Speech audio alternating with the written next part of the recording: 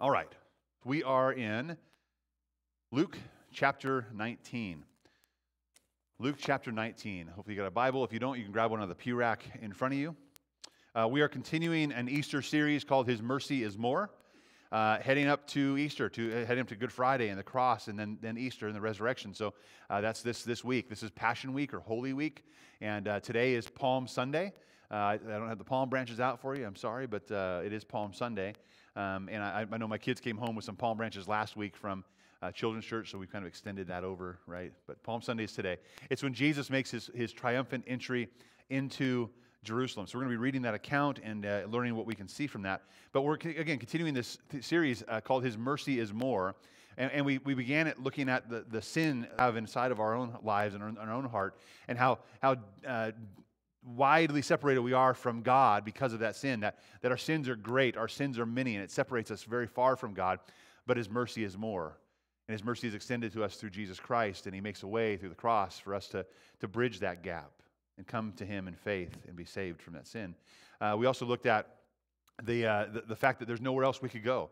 That is a mercy in and of itself that God has given us. His mercy is more in the fact that He has given us the answer. He has given us Himself, that there is a way. And we thank God for the way that He has given us to life. And it's not just because, it's not like a bummer. It's not just saying Jesus is exclusive is controversial, but it is a rescue mission. It's a rescue plan. We see that Jesus has rescued us in that way, and we are to follow Him, and He has given us access to Himself.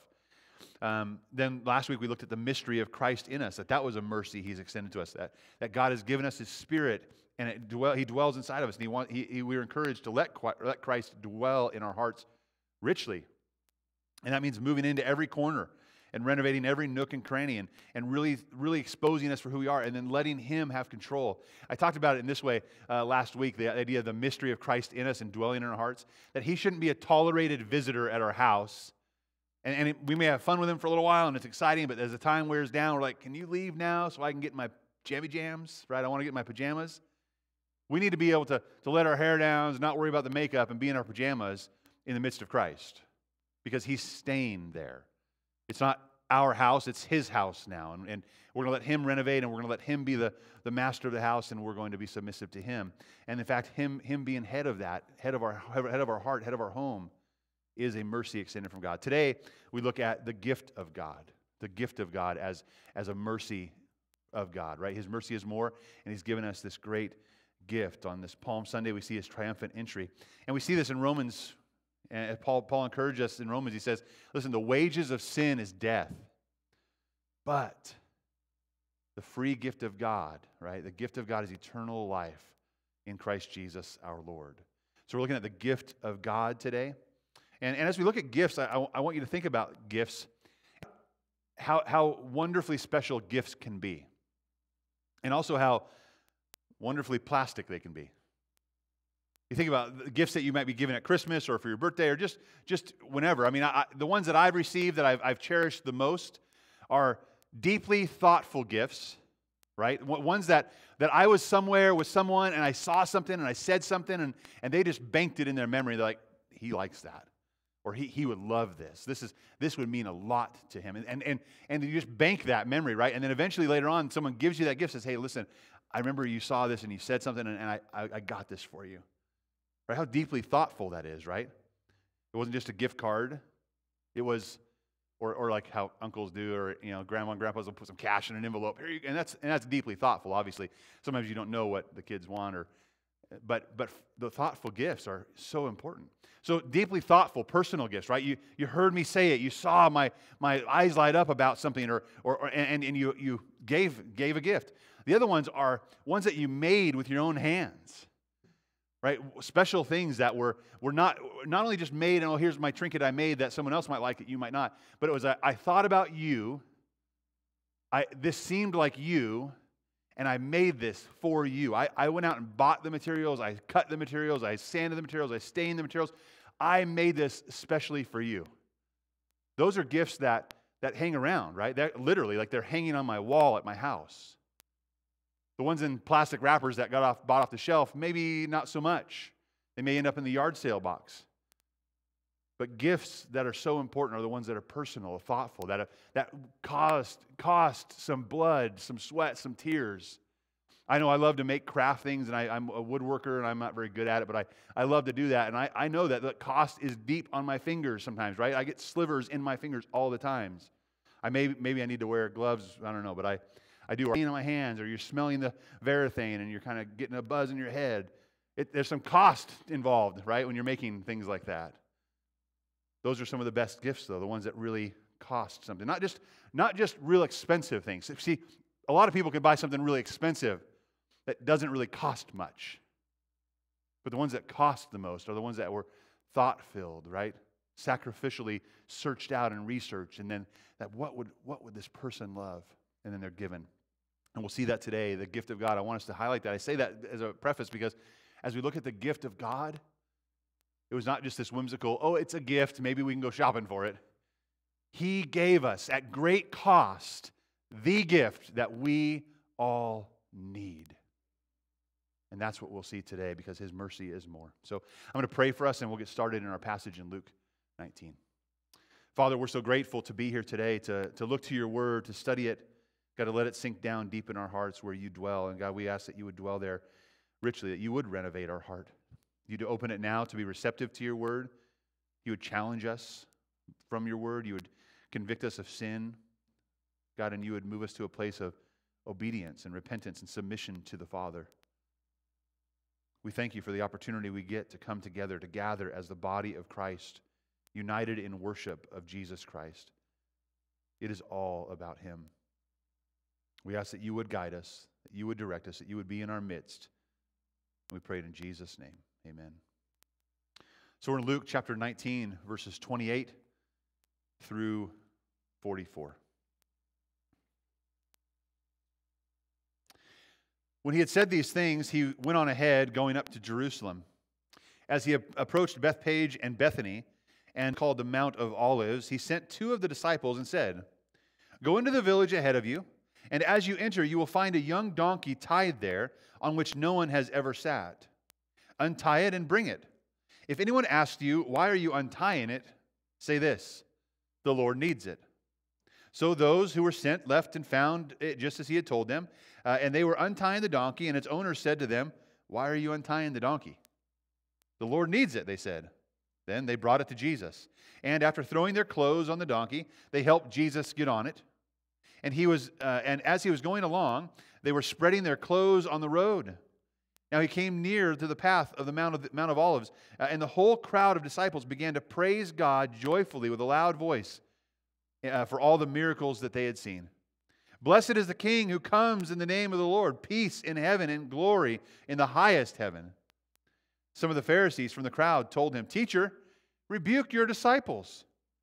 And he answered, "I tell you, if they were to keep silent, the stones would cry out." As he approached and saw the city, he wept for it, saying, "If you knew this day what would bring peace, but now it is hidden from your eyes. For the days will come on you when your enemies will build a barricade around you, surround you, and hem you in on every side. They will crush you and your children among you to the ground, and they will not leave one stone on another in your midst, because you did not recognize the time when God visited you." So that's our passage today, and it's showing us this amazing gift of God as He comes into Jerusalem. And I think there's a few things we can see today as we look at that. So we're looking at the gift of God, and number one, what we see here today is this, that the gift of God is undeterred. He is undeterred. You think about that, He wouldn't be stopped. It is the undeterred, mercy-filled mission of God to save sinners by His blood. That's how He's not undeterred. And you know, He wouldn't be stopped. And I talk about gifts and making gifts. Sometimes I get stopped before I even start. I have this awesome idea that it's going to be great cost and it's going to take lots of hours. And as I get that in my head, I'm like, whoa, I can't do it. It costs too much. It's too big of a project. I'm taking too much on. And oftentimes it stops me before I even get started. Jesus did not stop. The mission that He had to rescue and save sinners was to go and die. That is the highest cost anyone could pay. That is the largest, heaviest burden anyone could carry. And he still, in God's great mercy, as a gift to us, was undeterred. And his trek even started in Luke's gospel in chapter 9. At chapter 9 is the point where he turns towards Jerusalem and says, this is where we're going. We're going to go up and I'm going to go and die. That was his mission. But although his mission may have started, or his journey may have started there towards Jerusalem, we know that the mission of God to save sinners was in place before the foundations of the world. Let's look and see what it says in the first part of this passage in Luke 18. We're looking at verses 28 through 35. When he had said these things, that is, he was just told a parable, and just previous to that, he had just raised Lazarus from the dead. So these wondrous miracles had just taken place in these parables and teaching, and a large crowd had gathered around him. They were following him into Jerusalem. Now, during Jerusalem, this is the Passover week. There's millions of people coming to Jerusalem. There's likely hundreds of thousands of people crowding around him on the journey into it. It's a big crowd. When he had said these things, he went on ahead, going up to Jerusalem, and as he approached Bethpage and Bethany, at the place called the Mount of Olives, he sent 2 disciples and said, "Go into the village ahead of you, and as you enter it, you will find a colt tied there on which no one has ever sat. Untie it and bring it. If anyone asks, 'Why are you untying it?' say this, 'The Lord needs it.'" So those who were sent left and found it just as he had told them. As they were untying it, his owner said to him, "Why are you untying the colt?" "The Lord needs it," they said, and they brought it to Jesus. It's interesting here, as Jesus goes towards Jerusalem, he is undeterred, right? He is heading towards Jerusalem. He's walking that direction. He knows he's going to the cross. But as he goes, and as you look at the prophecy surrounding Jesus, and maybe you look that up on your own this week, there's so much involved in every aspect, every detail of his approach, every detail of the days and the times and the ways that he's approaching and what happens in the middle of it.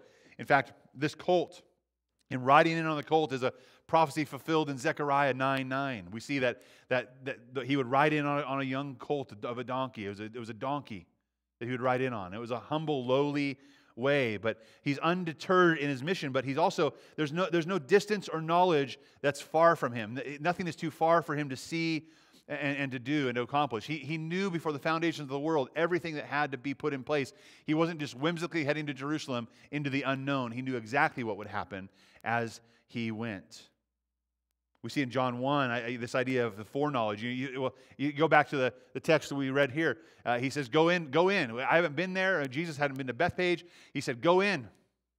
And there you're going to find what? You're going to find a donkey. It's never been ridden before. And you're going to untie it. And they're going to ask you, why are you untying the donkey? And you tell them the Lord needs it. And then they're going to let you have it and bring it to me. All of this foreknowledge that he has, all of this picture, he's like, this is exactly what's going to happen, exactly what you're going to find. Go and get it now. See, this is God who has condescended into humanity and knows what's ahead. Not only is he undeterred, he has this foreknowledge and insight and this total knowledge of what's happening. So he sends them in. It's much like when he encountered Philip and then Andrew and Nathanael. In John 1, Philip had gone to see Nathanael under that fig tree, right? And Nathanael was a little bit skeptical about Jesus. And he says, come and see. And on his way, Jesus saw Nathanael coming. This is in John 1:47. He saw Nathanael toward him and said about him, "Here truly is an Israelite in whom there is no deceit." Now, a previous sermon in the Harmony of the Gospels really expounds this, and you might go check that out if you haven't seen it or heard it. But remember, Jesus had a knowledge about what he was even thinking and dreaming up underneath this fig tree. Nathanael was skeptical, right? But Jesus knew because he's God. And he'd be undeterred in the mission. And he knew, and he said, here's truly an Israelite, within there is no deceit.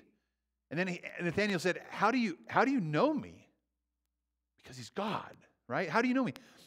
And Jesus replied, before Philip called you and said, come and see, right? When you were under the fig tree, I saw you. It wasn't just like I was in the distance and I saw you over there. I was hiding, but you didn't see me. I saw you.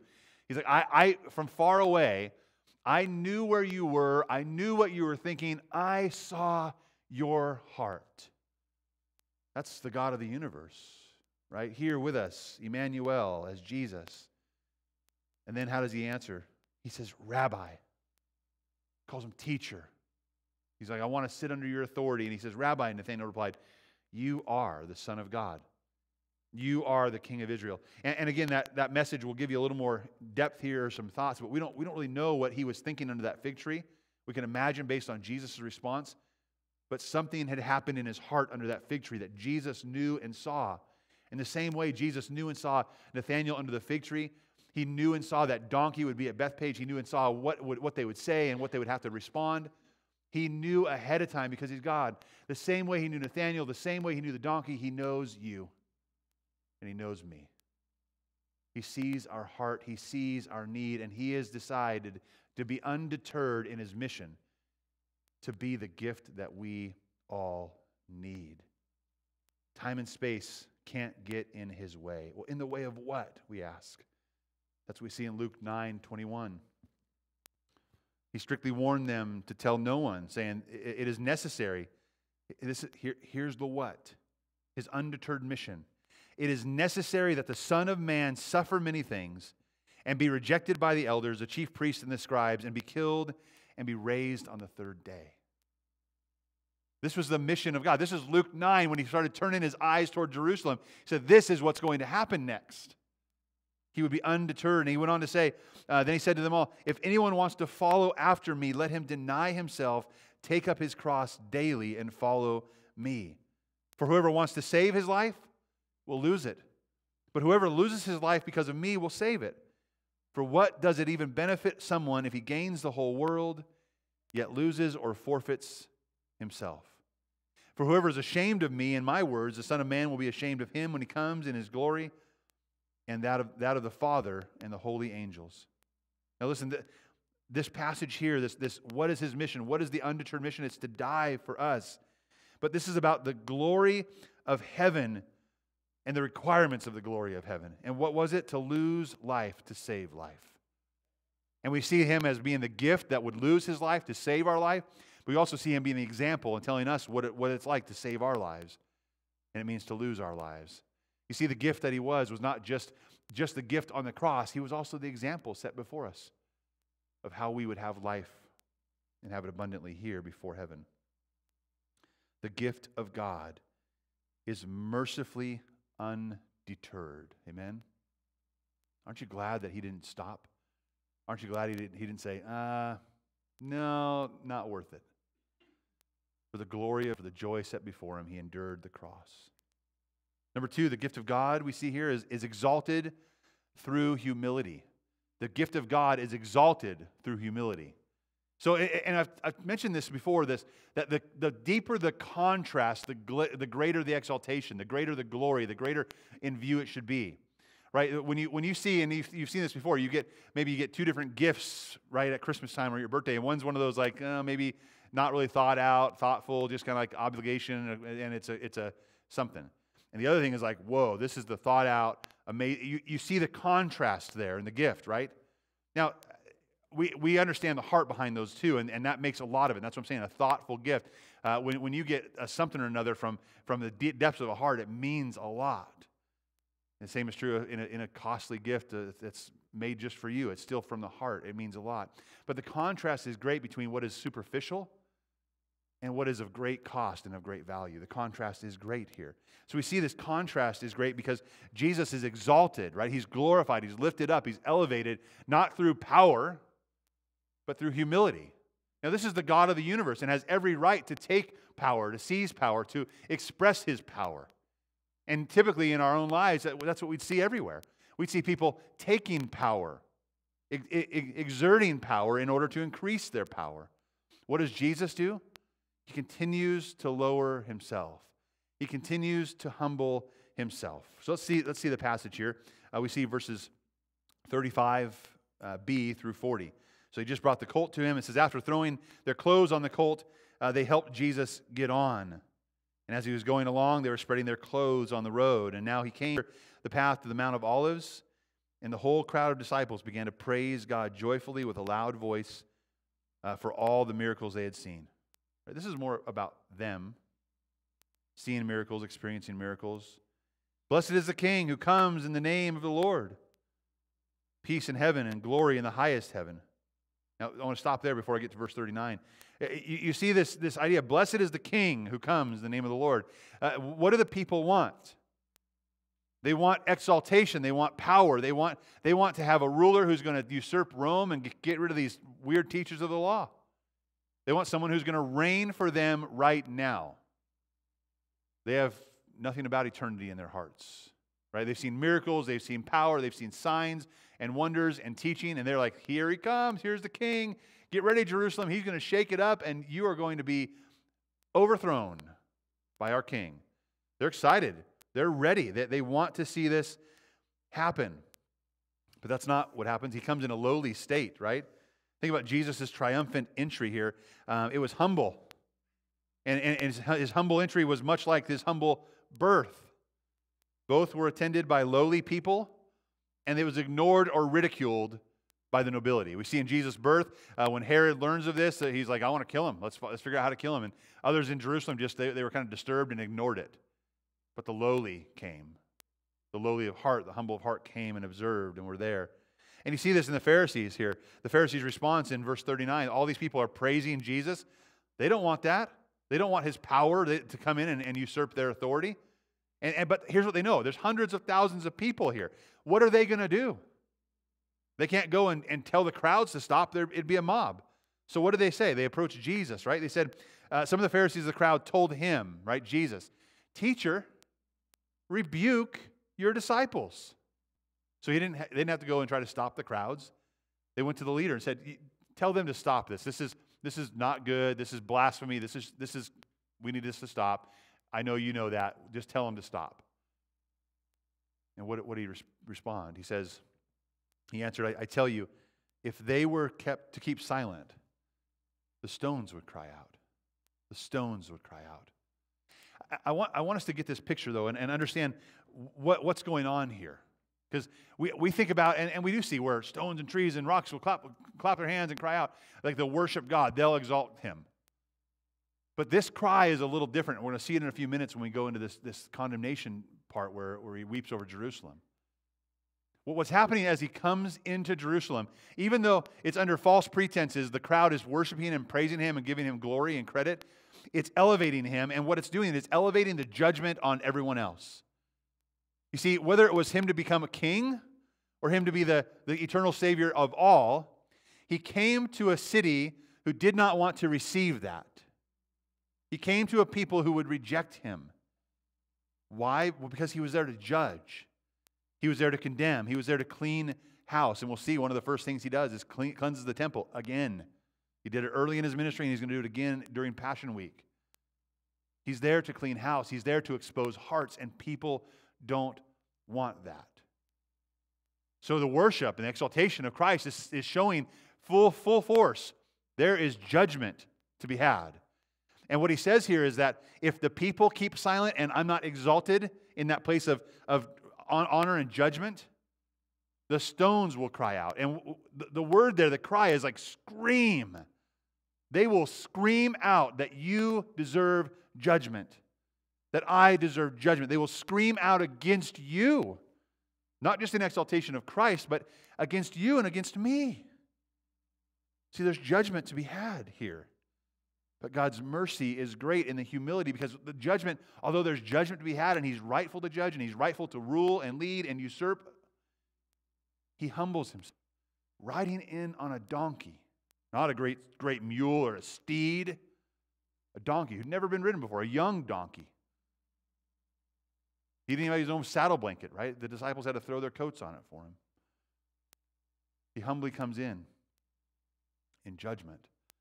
But what he humbly continues to do is take the judgment that we deserve, the judgment they deserve, and he took the judgment and placed it upon his shoulders. We continue on, we see that Jesus is not the Messiah that they're hoping for. He was there not to establish a new kingdom right there on earth. He was walking in, coming to Jerusalem to his death.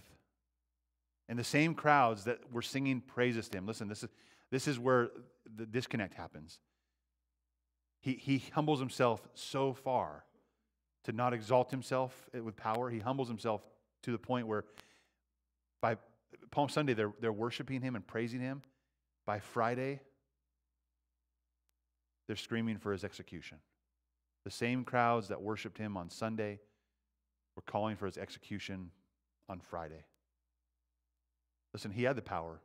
He could have taken his power and usurped everything. But that's not what he came. He came to seek and save the lost. We see this in Philippians 2. We to adopt the same attitude that Christ Jesus had, who, existing in the form of God, did not consider equality with God as something to be exploited.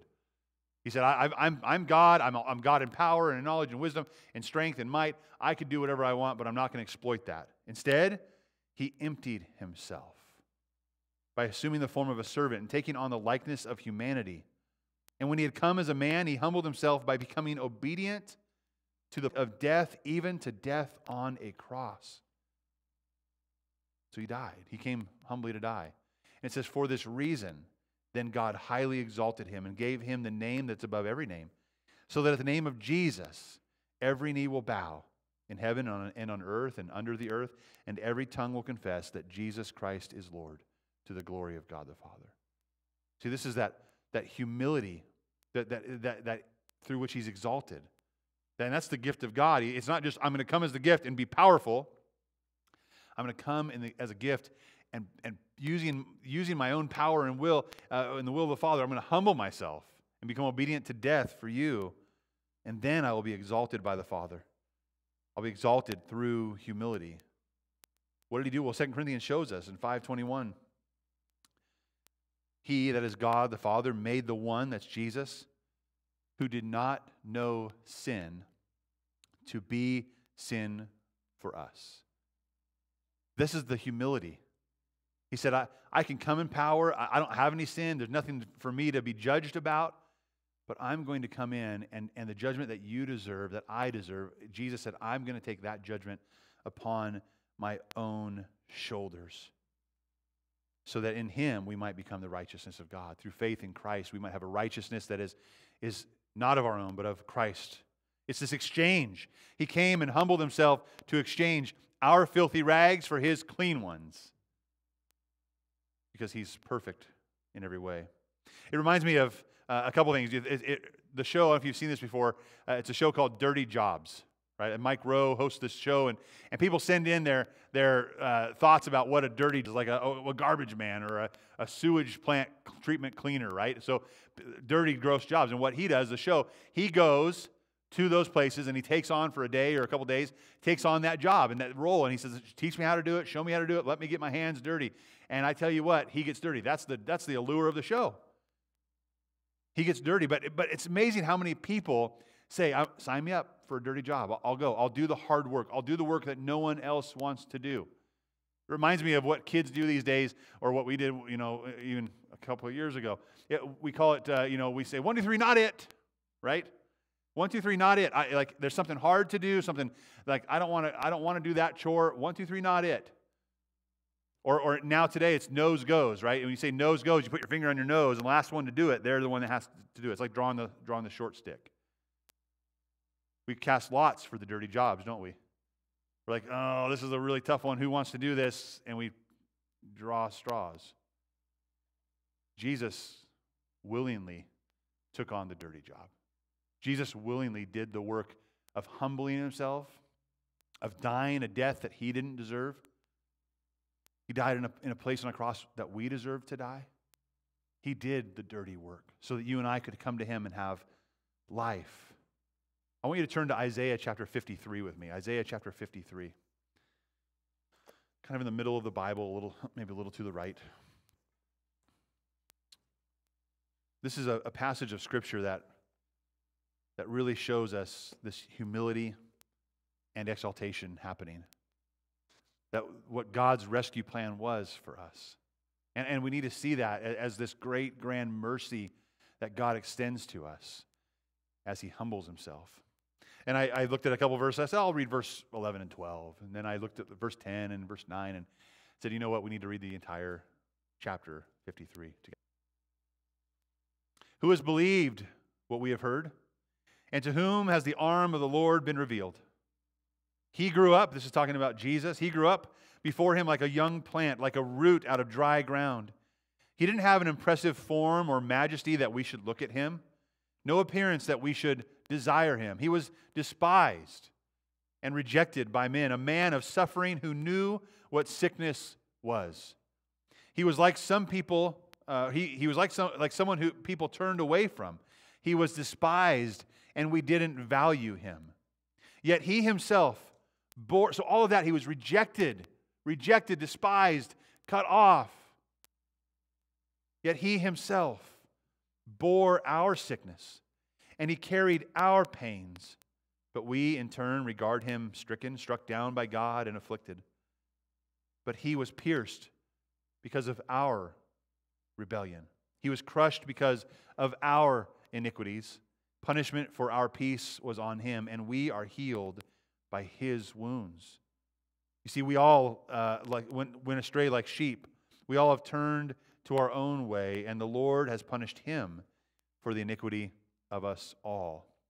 He was oppressed and afflicted, yet he did not open his mouth. Like a lamb led to the slaughter, and like a sheep silent before the shearers, he did not open his mouth. He was taken away because of oppression and judgment, and who considered his fate? For he was cut off from the land of the living. He was struck because of my people's rebellion. He was assigned a grave with the wicked, but he was with a rich man at his death, because he had done no violence and had not spoken deceitfully. Yet the Lord was pleased to crush him severely. When you make him a guilt offering, he will see his seed. He will prolong his days, and by his hand the Lord's pleasure will be accomplished. After his anguish, he will see light and be satisfied. By his knowledge, my righteous servant will justify many, and he will carry their iniquities. Therefore, I will give him the many as a portion, and he will receive the mighty as a spoil, because he willingly submitted to death and was counted among the rebels. Yet he bore the sin of many and intercedes for the rebels. You see, this passage is a prophecy about Christ's crucifixion. It would happen hundreds of years later. But Christ fits that to a T. That's talking about Jesus. It's not talking about Jesus coming in power to wipe everyone out. He's coming in humility, to be despised and rejected, to be beat up, to be spit upon, and ultimately to be crucified. But then he rises to life to give us life. And that after his resurrection, God exalts him to the place and prestige and power that he deserves. You see, Jesus didn't just do this because he drew the short straw. Right? Jesus didn't come in mercy because of the short straw. God's mercy was shown in Christ as he was sent. Right? God sent his Son. John 3:16, God loved the world in this way, that he gave us his one and only Son, so that everyone who believes in him would not perish but have eternal life. So he gave us his Son. He sent his Son. And God's mercy was shown in Christ as he willingly laid down his life. We see this in John 10:18. Jesus says, "This is why the Father loves me, because I lay down my life so I may take it up again. No one takes it from me, but I lay it down on my own. I have the right to lay it down, and I have the right to take it up again. I have received this command from my Father." You see, he suffered great humiliation to extend his mercy to us. And that is why he has been highly exalted. And that's why there's this great contrast. It wasn't coming to get power for power's sake powerful. He was exalted because he came in God's mercy and died for us. And as he died for us, it wasn't just a choice or some choice. That's a nice guy, maybe I'll follow his teachings. It was the only way to God. It was through the death of his Son and the resurrection, bringing power over death for us. He was exalted through humility. Finally, the gift of God, number 3, condemns unbelief. The gift of God condemns unbelief. We'll continue on in our passage here back in Luke 19. Looking at verses 41 through 44, the rest of the section. It says, as he approached and saw the city, he wept for it, saying, if you knew this day what would bring peace, but now it is hidden from your eyes. For the days will come on you when your enemies will build a barricade around you, surround you, and hem you in on every side. They will crush you and your children among you to the ground, and they will not leave one stone on another in your midst. Why? Because you didn't recognize the time when God visited you. This is amazing rejection. It's brilliant rejection, like in this contrasting rejection. And here's the way, talking about this gift and the idea of gifts that we get. I want you to think about this rejection and think about how personal it is and how seen it is or evident it is. Think about a gift maybe you've been given. And maybe you're in a relationship with someone, and think about high school days or early college. You were with your boyfriend or girlfriend, and they shared, oh, here, take my best sweater. You wear my sweatshirt. We want to kind of do that, or my Letterman's jacket or whatever it is. But you get a sweatshirt from someone, right? And it's like, oh, this is nice. It's comfortable. It smells like them. It's just awesome. Well, then something happens. There's a breakup in the relationship, right? And then that sweater is like, no, you go ahead, you can keep it. You can keep it as a souvenir, as a keep. And think about that, though. What does that remind you of constantly? That gift becomes this glaring thing in your life, whether it's for good or bad. It's this glaring thing in your life. I think about stories you've heard where maybe there was a split or a divorce or something happened in a family where the grandparents were trying to communicate with their grandkids or their kids and trying to build a relationship or rapport, or maybe there was a hardness of heart that said, I don't want anything to do with you, but they kept writing letters. You see these stories, right? They'll write letters and letters and letters, and they'll send them and keep sending them, and what happens? Someone that's bitter or angry puts them in a box and doesn't deliver them to who they're intended to be delivered to. Maybe for years that happens. These kinds of gifts are these glaring gifts that sit on the shelf, and like, that's something I need to deal with. That's something that kind of exposes my own heart. That's something that exposes some flaw in me that I need to take care of, or something I need to address. I want you to think about that in our relationship with Jesus as well. You see, Jesus came humbly but was exalted through humility. And as he came into town, riding in town, the crowds had gathered around. Lazarus had just been raised from the dead. There was something special about Jesus, and he continued to preach what it was, that he was the way, the truth, and the life. That he was the only way to God. That he could forgive sins, and that he would die in a place that we should have died. And in fact, he goes into Jerusalem, and it's a public spectacle. And again, the crowds at Friday, after he's arrested, scream, crucify, and they follow him. And even the religious leaders and teachers figure out how we can put his blood on that cross and even have, they didn't even care if his blood was on their hands. They didn't even care. That gift was staring them back in the face, right in the heart, and they didn't care. And then Jesus was even further elevated on the cross. He says, unless the Son of Man is raised, he can't draw them into himself. So he's up there on the cross, and this is drawing hearts and attention and eyeballs to him, to the gift of God, to the mercy of God. And they still rejected him. Still rejected him. Jesus is this glaring gift to the world. And the world wants him buried and gone. But he rose from the dead, didn't he? And the disciples continued to go to their death for that gift, so that people would know that he is the gift. So when he comes to Jerusalem and he sees Jerusalem down in front of him, and he's weeping over the city. Why? Because he knows he's a gift, and he knows what he's about to do for them.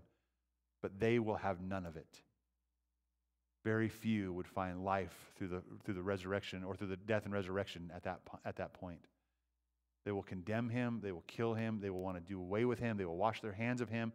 They will continue in their own sin and rebellion. And Jesus is weeping. Why? Because if this is the condemnation that's going to happen, the judgment that's going to happen, the people that are going to come in and destroy Jerusalem, and you could have had it differently if you would have realized that God had visited you, that God was in your midst, that God was here to rescue you, not to overpower a city or a nation, but to overpower your heart. And see, we need to give up control there. We need to let him be who he is. He exposes our heart, and we see him as the gift that he is, and we receive that gift. We don't put him on a shelf or in a box and try to hide him away. It doesn't work. He'll continue, that box will continue to glare. It's like the thing that you try not to look at. And you just can't help. You're just like, oh, I'm not going to look at that. And you keep on looking and glancing. It's there, glaring thing. It's the elephant in the room that we try to hide. But he condemns unbelief. We see in John 3 this condemnation. He says, anyone who believes in him is not condemned. So he condemns those who don't believe. He says, you should have known I was there. God visited you. You didn't recognize this time. But he says, anyone who does believe is not condemned. But anyone who does not believe is already condemned because he has not believed in the name of the one and only Son of God. This is the judgment. Here's the judgment. Here's that glaring elephant in the room that we don't like and we try to avoid. The light has come into the world, and people loved darkness rather than the light because their deeds were evil. You see, we don't want to embrace the gift at times because embracing the gift means walking away from our sins and our selfishness. We see in John 5, these power-hungry people are rebuked by him. He says, the Father who sent me has sent me himself, has testified about me. You, that is the Pharisees, you have not heard his voice at any time, and you have not seen his form. You don't have his word residing in you because you don't believe the one he sent. You see, we think we have it all together. We think we have it all figured out. And then Jesus comes along and says, no, it's not that. It's something else. I've got it figured out. No, you don't. You don't believe the one he sent. You pore over the Scriptures because you think you have eternal life in them. And yet they testify about me. But you are not willing to come to me so that you may have life. Listen, the gift of God is a huge mercy to us. And the gift of God is extended to you and to me that we would embrace Christ and have and find life. There is life in Jesus Christ. But it comes to the issue of our heart. Are we willing? Are we willing to embrace the gift of God? You see, it's interesting. We see Jesus as this great example in humanity, and he is. Jesus is a great example in humanity to follow, and we should follow him. But we should only follow him after we have received him as the merciful gift that he is. We can't just say, I'm going to follow Jesus' example and really not have him here in our hearts at home. He is a gift, and the mercy of God is extended to us as a gift in Jesus Christ. It was Jesus poured out this mercy for us on the cross. He poured out this mercy for us as he shed his blood. Receive the gift of God. Then follow his example. And that is what it is to have life in Christ. The gift of God shows that God's mercy is more. Amen. Would you stand with me and pray?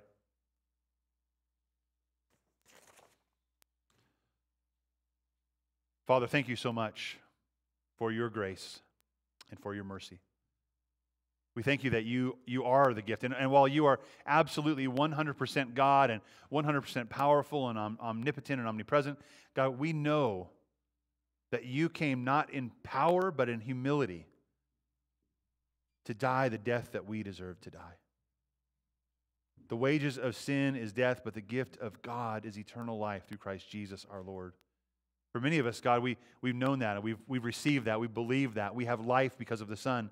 God, now help us to follow his example and lay down our lives, to continue to set aside our priorities and our selfishness, that we might show and shine this gift to the world.